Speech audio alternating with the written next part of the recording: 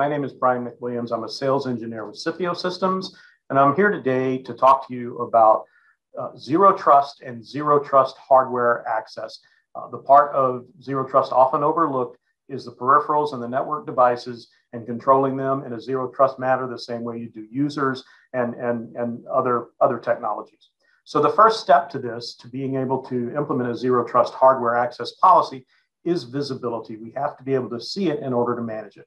Sepio will go out and discover all of your peripheral endpoints attached to workstations, as well as your network devices, and then describe and identify them here in this asset visibility dashboard. So as an example, we see here there's a keyboard, it's a USB peripheral, who made it and what it is, how long it's been on the network, and really importantly, where is it? So this is the actual endpoint, the actual desktop machine that this keyboard is attached to.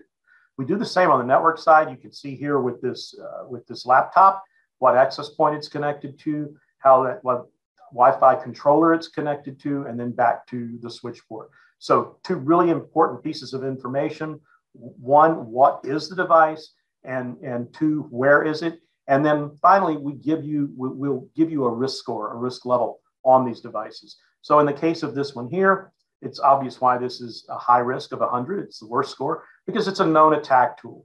And so often people struggle with where to begin. How should they prioritize the effort in terms of achieving this zero trust access, and especially of mitigating devices that they don't want on the network? Well, by sorting on the risk level and starting with the highest scores, the worst scores first, that gives you a strategy to go after the most important targets and work your way down into the lower risks, such as an unapproved peripheral that's not malicious, but that we haven't seen before. So that's the visibility component. And again, important that you understand that you have a risk with a device, as well as what that risk is. So if we move down from that overall dashboard into looking at our managed hosts. So these are hosts that HackOne is watching and managing. And I'm going to drill down into this one here.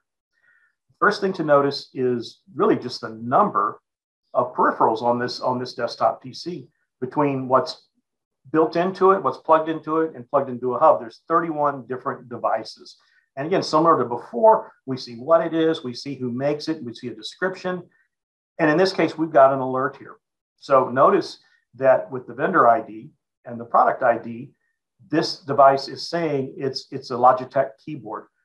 But with our technology, we're able to see its layer 1 characteristics, and we're the only platform that can do that.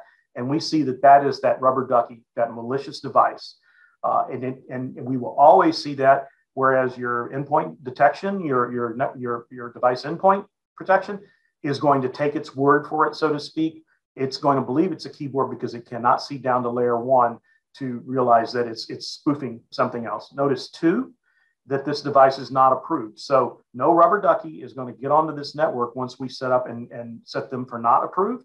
There's a number of other actions that we can take on devices as shown in this menu. And again, notice how simple the interface is. It's really easy to work with. Now let's look at the network.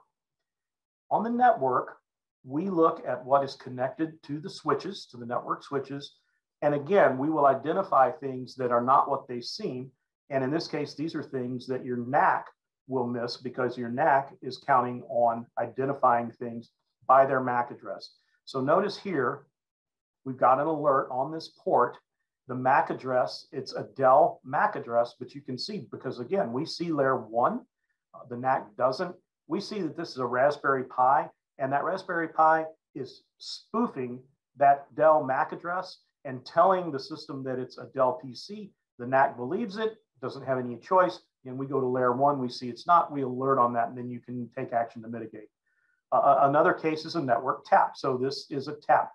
Taps do not even have a MAC address. So the MAC address we see here is the MAC address of my desktop machine that's connected to that tap. Again, your NAC would not see this. It'd see this as a legitimate device. We see it by its physical layer characteristics, and we alert you on that.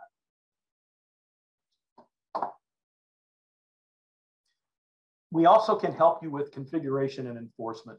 So in this case, with this policy verification management, imagine that I want every cable TV camera to be put on VLAN 89.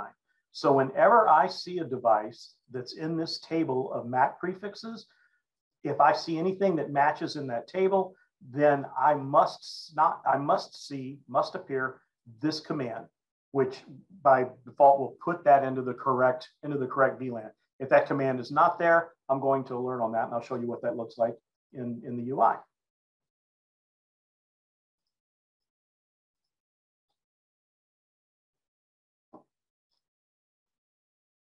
So here's an example where in this case, this is a must not appear. It's a forbidden policy. And so we're alerting on that. For this device with that MAC prefix, I do not want to see switch port mode access configured on the port. I'll alert you to that. I can also send that information to your SOAR or other tools, and they can take the automation and the action to configure the device appropriately. I hope this was helpful, and thank you for your time.